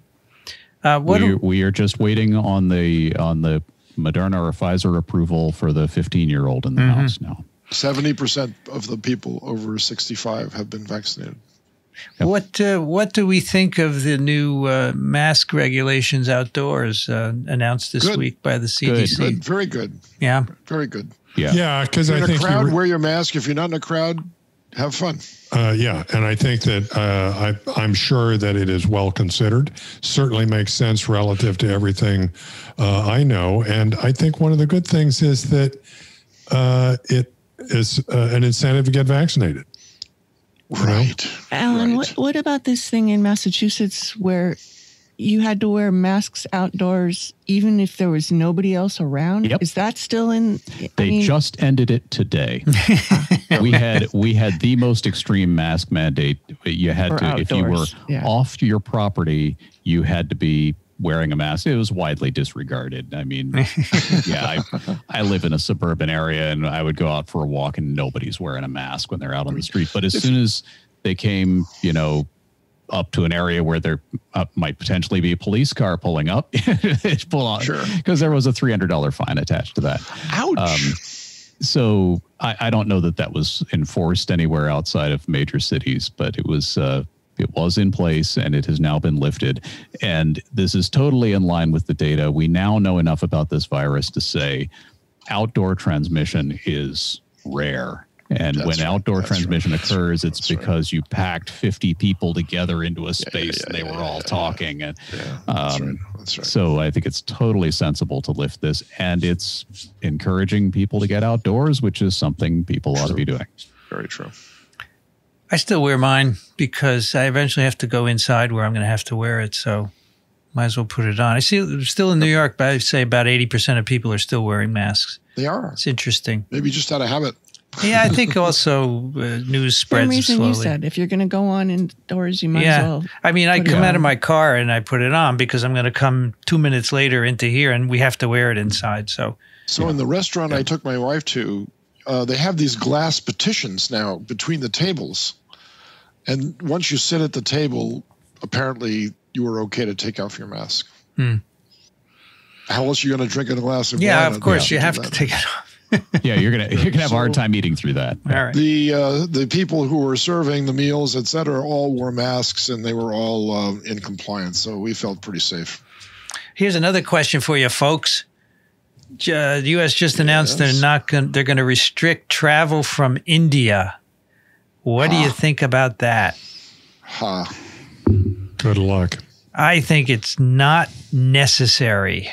They say in light of the variants, and I'm going to show you why that's silly by my pick today, but I don't think it has anything to do with it. Well, and it's just like when they, we're going to keep people from China out.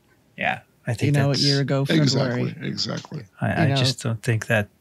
We have plenty of SARS-CoV-2 here already, right? Yeah, that's right. The horses have left the barn and are now rollicking in the fields. Yeah, this is the travel restrictions thing. I mean, I've been critical of a lot of travel restrictions ever since we were covering Ebola. Canada has bad ones right now, and it makes sense to restrict people from packing into an aluminum tube together when you've got a respiratory virus. So that aspect of a travel restriction, just the act of travel, is dangerous.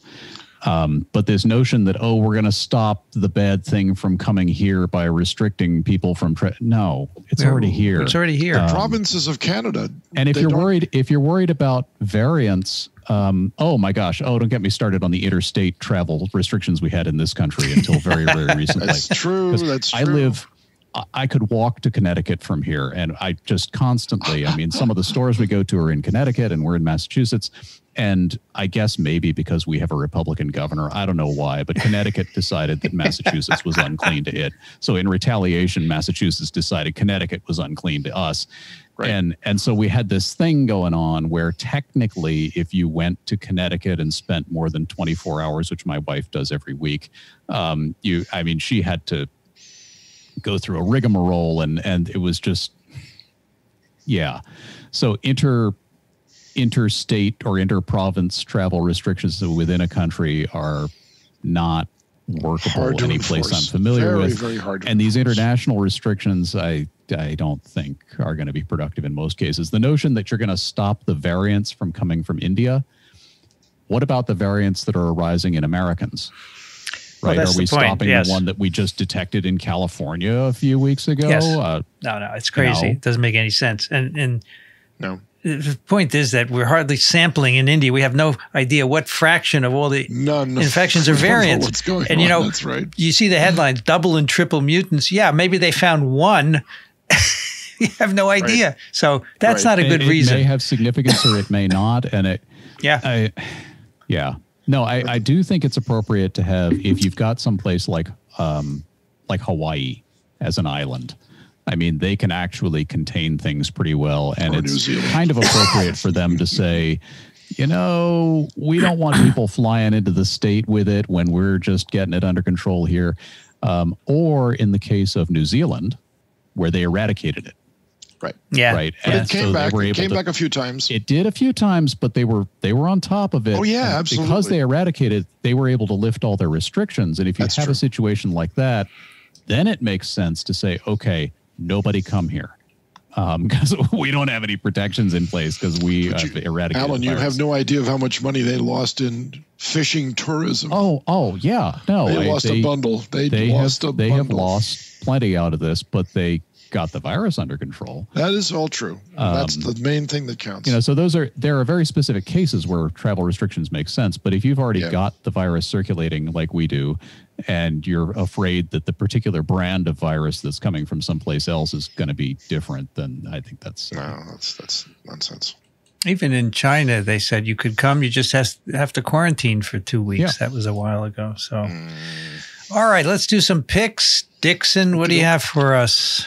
I have a pretty standard pick. I love these contests that they have. This is a microscope optical company, Olympus. They make cameras and microscopes and telescopes and things of this sort. So they have a life science competition every year, just like Nikon has. And this is their winning year for 2020. And the pictures are astounding as usual. And it's so comforting to see the depth at which people who are studying science and doing experiments take time to say, my God, that's so beautiful. I can't believe the symmetry of that, or I cannot believe the diversity of that, or I can't believe all of these things are art and science all at once. And I'm overjoyed with looking at them. It just lifts my spirits. And the winner needs to be a Halloween poster. Probably. That's right. That's exactly right. I agree with you. The rat embryo. Yeah, absolutely. Really good. Absolutely. I like the neurons. They're beautiful. They're all astounding. They're astounding. The one that I like them all, but the one that really struck me is this one that's a 3D reconstructed immunostaining image of astrocyte, blah, blah, blah. And I looked at it and I thought, my God, this looks like a Jackson Pollock painting.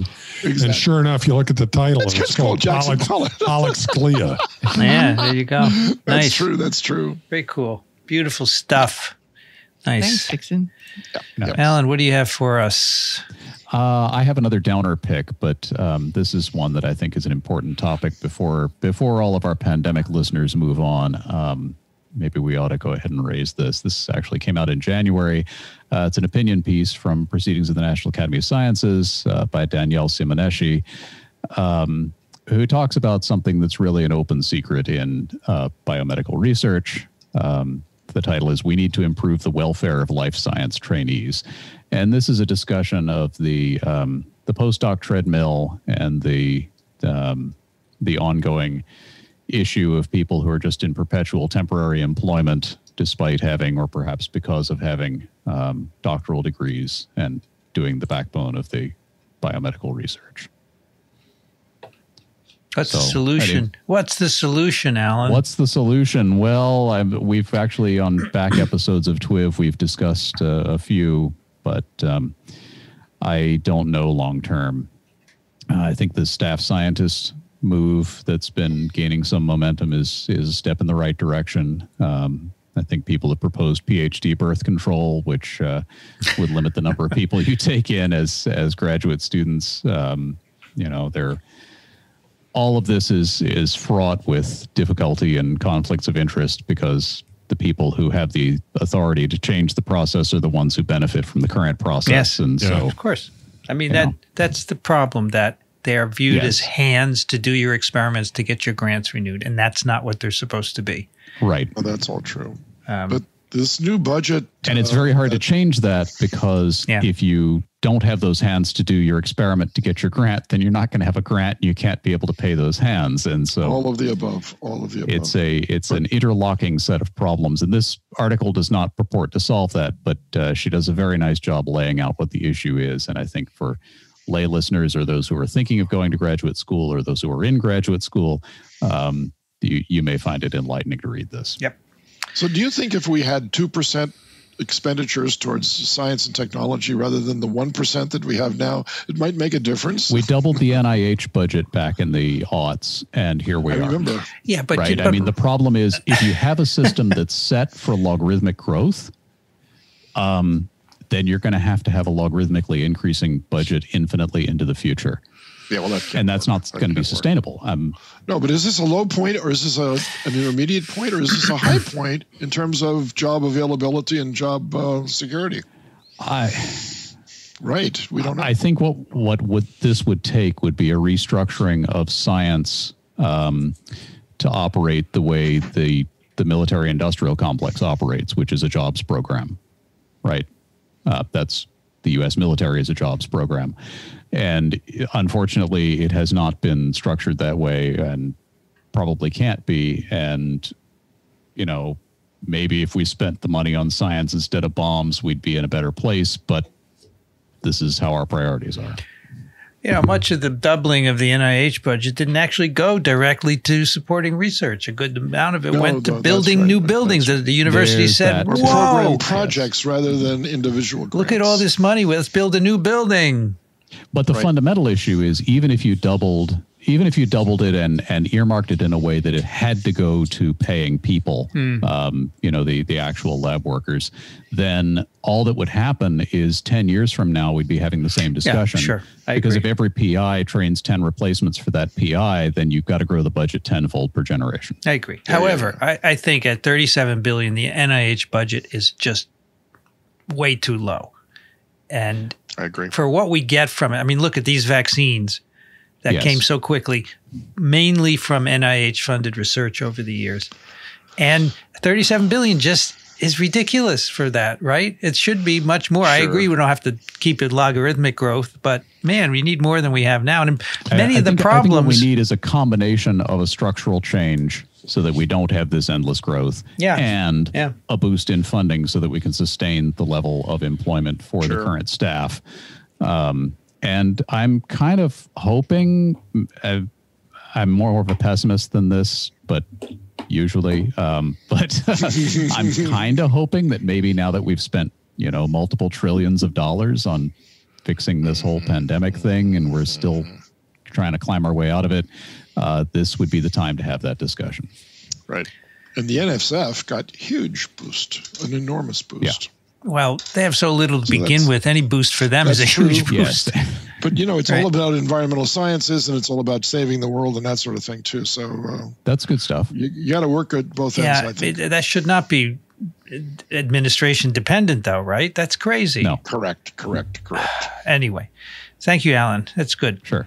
Rich, what do you have for us? So in catching up on episodes that I missed, and listening to TWiV 745 with Nadine Lamberski. I perked up when she talked about working with an elephant rescue organization in Kenya, because a few years ago, my daughter gave me an elephant for Christmas, right?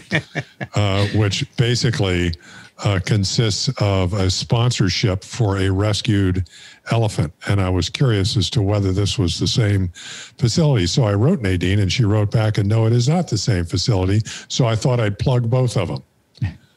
The one that she works with is called hang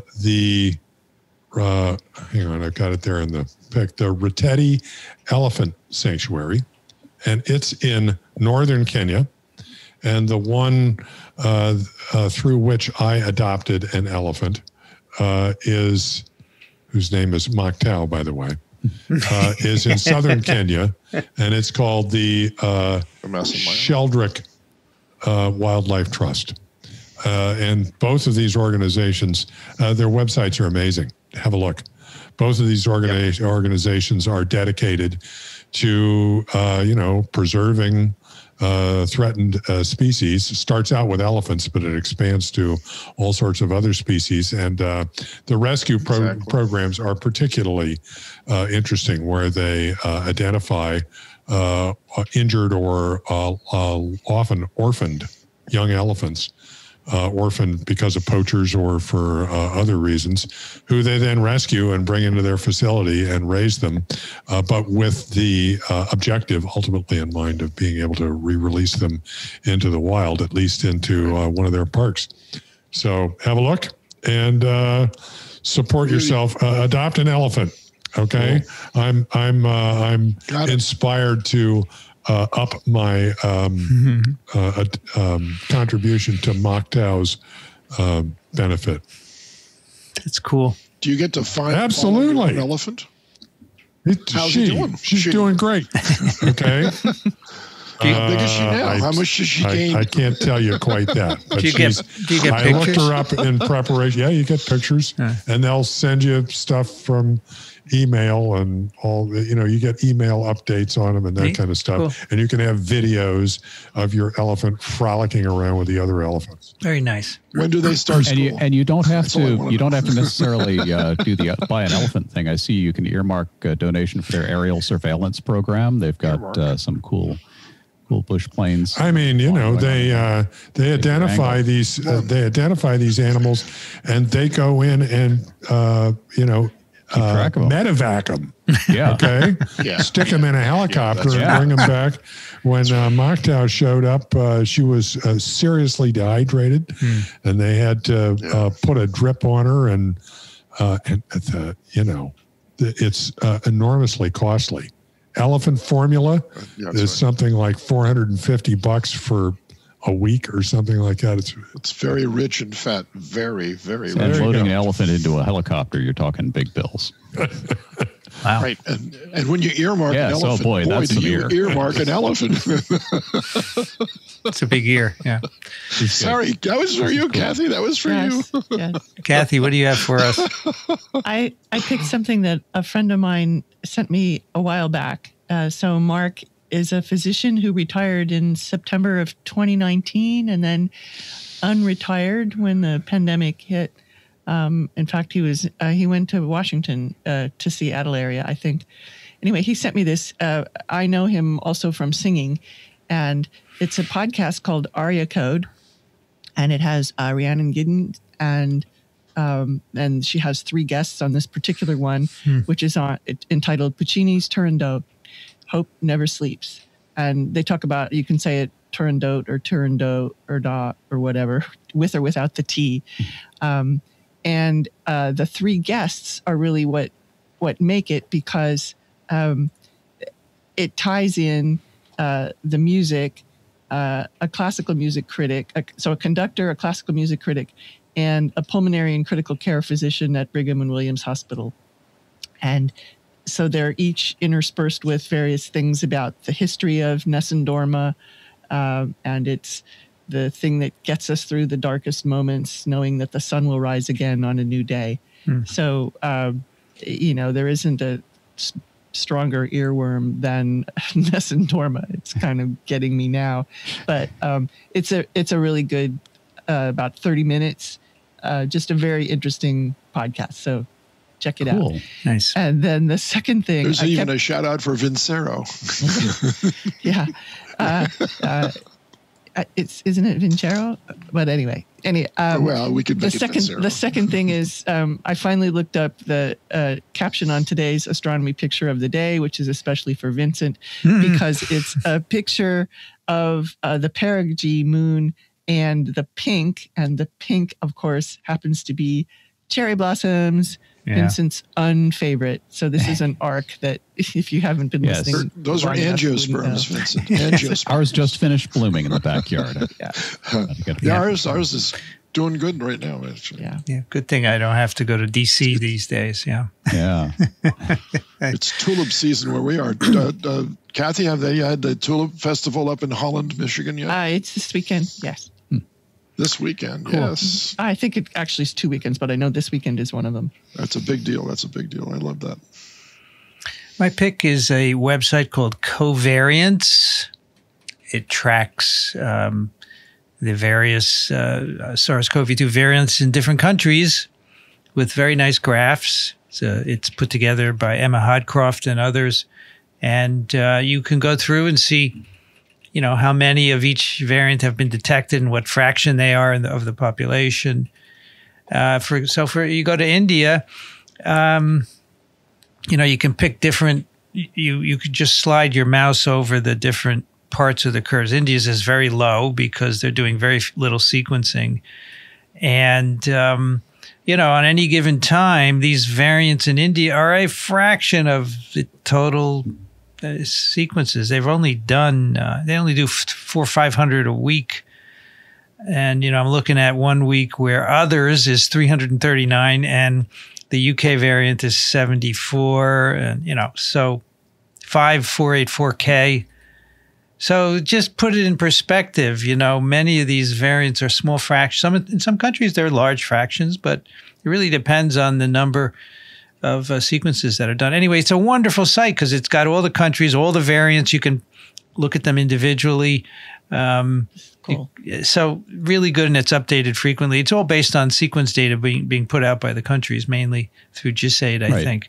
But this is the kind of comparison you actually need to determine if something is true. Yeah. It does have a fitness advantage. Like, is it actually taking over? Yes. As a proportion of the population, and this is really cool.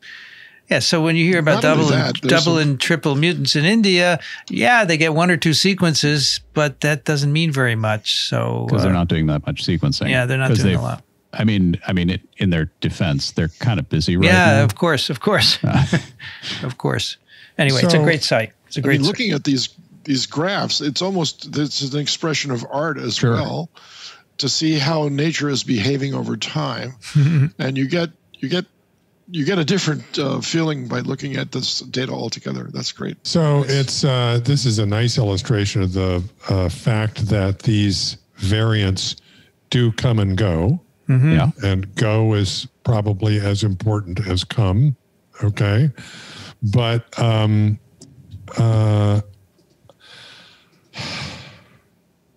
aside from a variant showing up and over time gaining dominance, is there any good population level data that suggests that any one of these are a public health issue, or in terms of either greatly exacerbated disease or significant escape from existing immunity? I don't think so. So there isn't. No, if you remember early on, we talked about some data which suggested that the UK variant was more virulent, right? That was way back in January. But a Lancet paper has just come out saying there's really no difference. And that's the best studied of all of them, I think. That's been in more people than any others. I don't know of any other data with any others. Yeah, the problem is that in these situations, often you don't have good comparators. You have the initial UK study that saw an apparent increase in virulence was not matched cohorts because they couldn't. And then when the variant has taken over or has become the dominant form in the population, you can't really compare groups because you don't have anybody getting anything else. And so it's not been apparent. I mean, we're not seeing drastic spikes in mortality rates accompanying these so far. But one thing I would point out about this site, I mean, if you go to the overview to the variants per country, for example, a lot of these are mapped as proportion of the total. And so you see these graphs, but bear in mind that they don't reflect the number of cases. Right. So in the US right now, we've actually got declining case counts. And as those decline, you may see an increase in proportion of a variant because you happen to have increasing cases in a particular region where that variant is prevalent, not because that variant has a specific advantage. So there are artifacts that could arise in this. But if you see one that is taking over in multiple countries consistently, like the so-called UK variant, what were we calling it, 117? Mm-hmm. That they've got a different set of codes on this site, which is a little bit confusing since we haven't standardized on any of those. But that particular variant does seem to have become predominant in many European countries, for what it's worth. So likewise, what's the epidemiologic status of variants escaping immunity? Okay, I'm talking about epidemiology now here. I'm not talking about whether or not a particular variant escapes or is less sensitive to serum in a laboratory situation. Okay? So you want to know? Talking about do we have any evidence of a variant actually blasting through an immunized or an immune population? Oh, okay. So I think the best answer is the vaccine trials, right? Whether vaccines prevent infections or disease caused by any particular variant, right? And so you can go look at the trials, and the telling one to me is the J&J trial in South Africa, where they had tenfold less neutralization with sera from their immunized people against the locals variant, yet 100% protection against disease, against hospitalization and death. I think that's the best kind of study that you can do, because those are the ones where they're following lots of people, right? Otherwise, it's really hard to do. So, where I'm going with this is that there's this constant drumbeat of variants, variants. And yet I don't see in the epidemiology really strong evidence that, they exist, they circulate, they can become dominant. But I don't see any really strong evidence that it's having any kind of devastating impact on the spread of the virus or our ability to mount population immunity to it. I would agree with that. Is that fair? I would agree with that. And in fact, there's a preprint. I'm waiting for it to be a paper, but basically concludes that the trajectory of the UK epidemic was not changed in any way by the variant. It would have been the same with the ancestral virus compared to the variant, right? So again, that's the best studied of all of them. But I think you're right. I don't see any major impact. To me, this is really important because, like, for example, in these town halls that we have, one of the most common questions that I get is people are afraid of the variants because of all the news they get, and then they wonder, is my vaccination going to be any good? Yeah, right. Sure. But the data that I'm aware of says, variation happens. Yep. We need to keep an eye on it because we don't know what's going to happen. Much the same as we need to keep an eye on viruses in bats.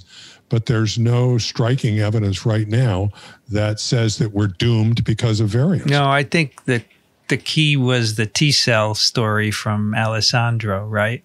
Yeah. The T-cell epitopes don't change, and so you still have T-cells to save you in the end, right?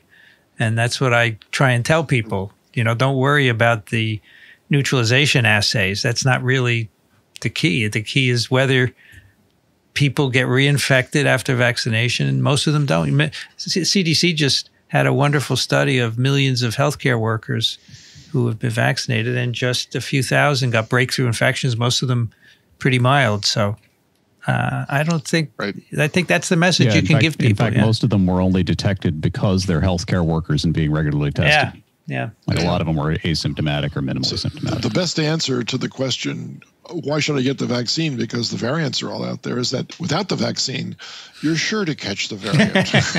Yes. So, Rich, I think what we're seeing is we have unprecedented sequencing surveillance, and we're seeing way more than we ever have before. And we don't quite know what to make of it, right? We don't know quite how to interpret this. But, there are tons of, there are like 15 HIV, they're called subtypes.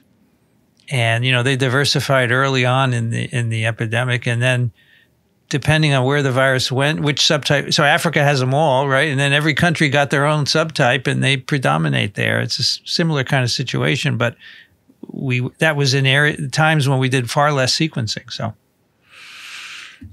Yeah, I think that's going to be the lesson from this one. If you do a lot of sequencing, you're going to find a lot of. And the paper we did last week, Rich, they do single genome sequencing in patients, and you can see the variants coming up and the antibodies bringing them down, and then they go back up again in a single patient. It's very cool. Which is why this whole notion of we're going to restrict travel to keep the variants from showing up is silly. Because if you've got the virus here, you'll eventually have the variants showing up. And I do think, based on the common cold coronas, that we will see change over time that we'll be able to evade immunity. There's going to be pressure on the virus to do that. And I don't know to what extent these variants have arisen for that reason or whether this is just random. But yeah, sure, at some point in the future, we're going to have SARS-CoV-2 that'll have evolved enough resistance to the herd immunity that we've all got from the vaccine or infection, and then it'll be able to spread, but I expect it to become like the common cold coronas. Right. It's not going to maybe able to spread, but it's not going to necessarily kill you. No. Okay.